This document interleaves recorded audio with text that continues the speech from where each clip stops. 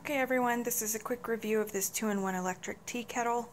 It's really nice looking. I just heated it up for the first time to make sure everything works.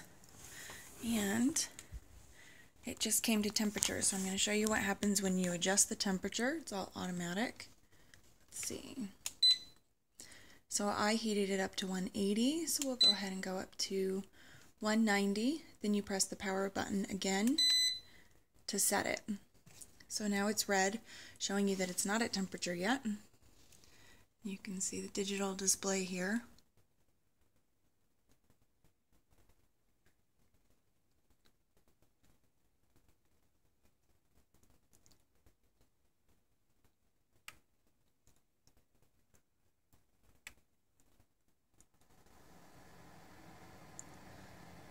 So now you can hear it registering. It's trying to heat the water up just a bit more so it can get up to that 190.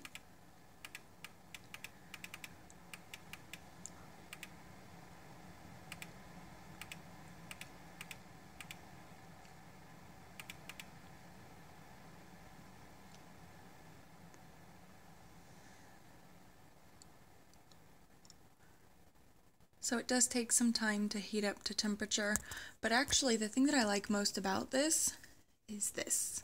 So once it reaches the temperature that you've set it to, it has a keep warm setting.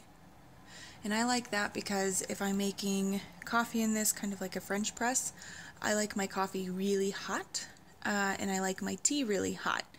And so I don't like once it gets to room temperature at all.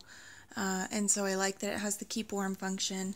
And then also, if you can see in here, it has the tea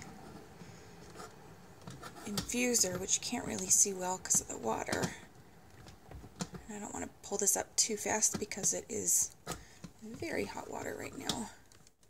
There it goes. So you can see that that's where you would put your loose leaf tea, bagged tea, coffee. We just moved to a place where it actually gets cold and snows in the winter, so I'm really looking forward to actually having a reason to use this and to drink some hot tea in the evening when I don't want to have coffee. So you can see it's still trying to reach up to its temperature, but really a nice product, nice kettle.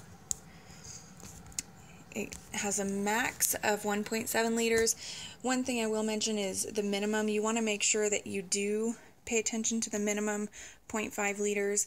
If you don't, for one, your infuser, if you're infusing tea or coffee, whatever it may be, won't reach the water, so it's not going to do you any good. Also, it has a nice safety feature. It's an automatic shut off. It will automatically shut off.